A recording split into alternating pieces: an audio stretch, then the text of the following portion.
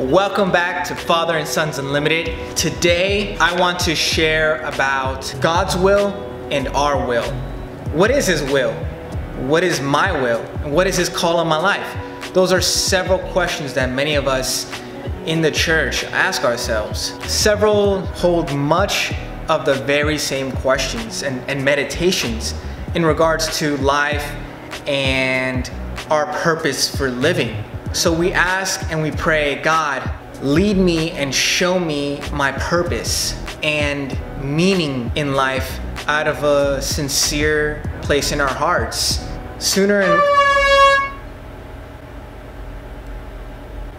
or later, the plans that God has for our lives come to light, and man, do we run with it wholeheartedly. But if we're not careful, things can take the wrong direction. What do I mean by that? There's a trend that's happening in the church, and this thing has been rearing its head like, and almost seemingly running rampant, especially among the younger people in the church. It starts with people wanting to sincerely serve God and others. You know, we begin to dream and wonder with God. Eventually we'll get encouraging revelatory words from fellow followers of Jesus that enable us to reach for the stars. This is where things become critical and crucial for us, because this is the part where we begin a process. When we get that word, that revelatory word that gives us vision for our lives and purpose, and you know, the wow and the fireworks and the boom and the smoke, all that stuff, you know, like there's a process that immediately should be expected and anticipated right after that, because it's gonna take a process that the Lord wants to take us through for us to get there and fulfill those things. And so this process, what it really takes is waiting on the Lord. If Jesus waited, so must we. Take it from Him. He waited until He was 30 to begin His ministry. Okay, let's learn. But sometimes the time it takes is longer than many of us expected. And if we can't wait, then a few things happen. Number one, we'll get angry and we'll decide to move on with our lives. We get into this whole tunnel vision thing where all we see is the thing right in front of us, and it's that dream, that purpose, that calling. When, Lord, when, Lord, when? And before you know it, you focus so much on the when that you're not focused on the journey around you. You're not focused on the process. You're not focused on like being present and enjoying just the moment, enjoying the moment that you're in and being present in the journey. Here's the second thing that could happen. We'll push ahead of His timing. Believe it or not, we can end up getting what we want and see it as His will. It's a really tough path to walk, and especially when you think you're doing something that is totally of God. But even so, God in His love, grace, and patience still supports us, even if it's from a self-centered agenda. God will wait, but the detour that we're taking, so to speak, will be an arduous one.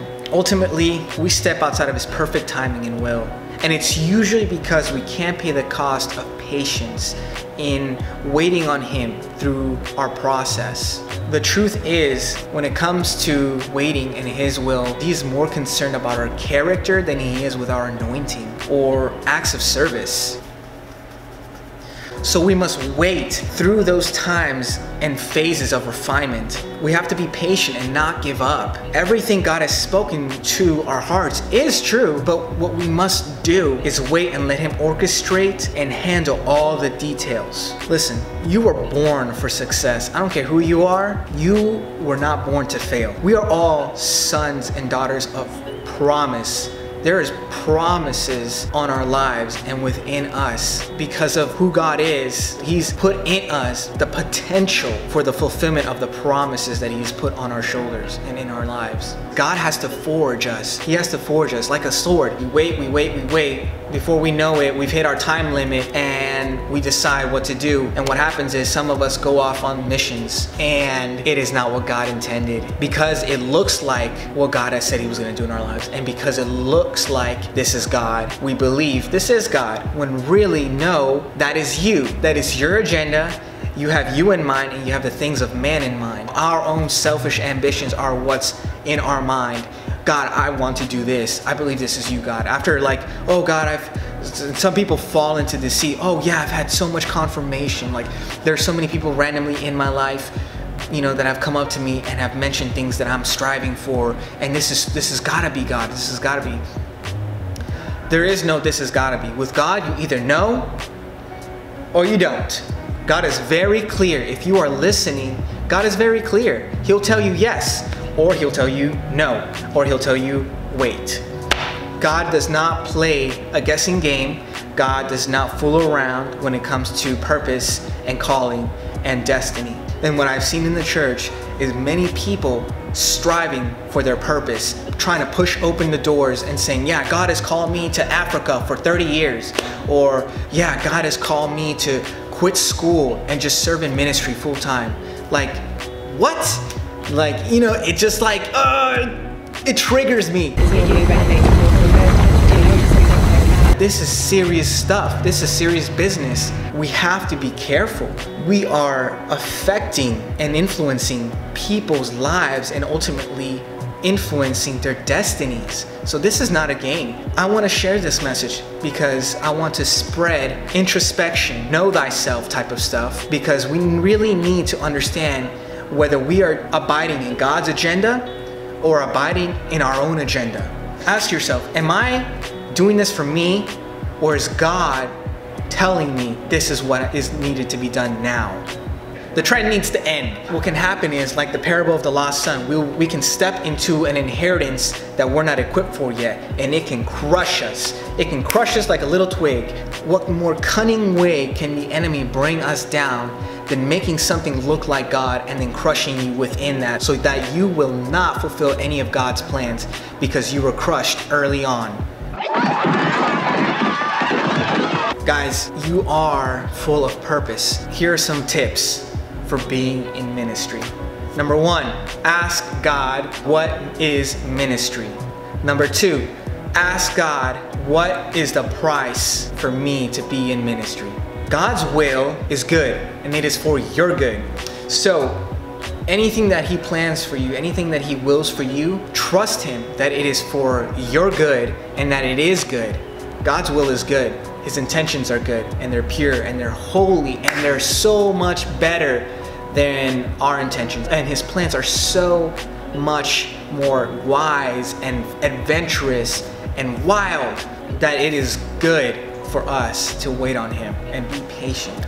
So guys, I'm gonna leave you with this. Think about whether you are doing, if you're in ministry, you're in church, or you're aspiring to function in a certain place in the church, whether it be worship leading, pastoring.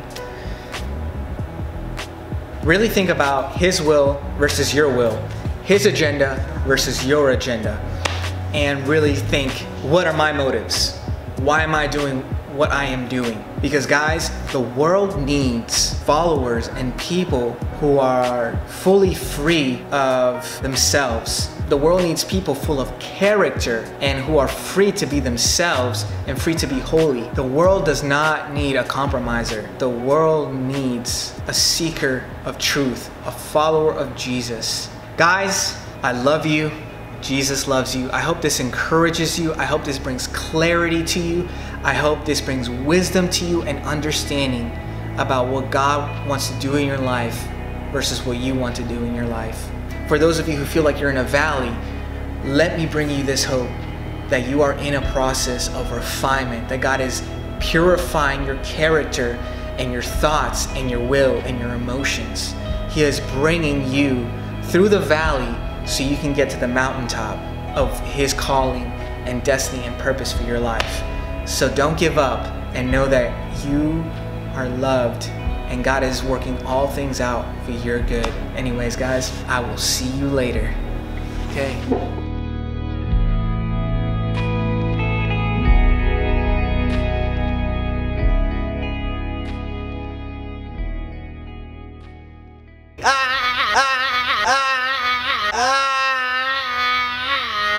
Oh, and by the way, guys, please like and subscribe for more, and we would love it if you guys would encourage others to watch these videos or spread these videos out. I'm here to make a difference in the world, and so is my team.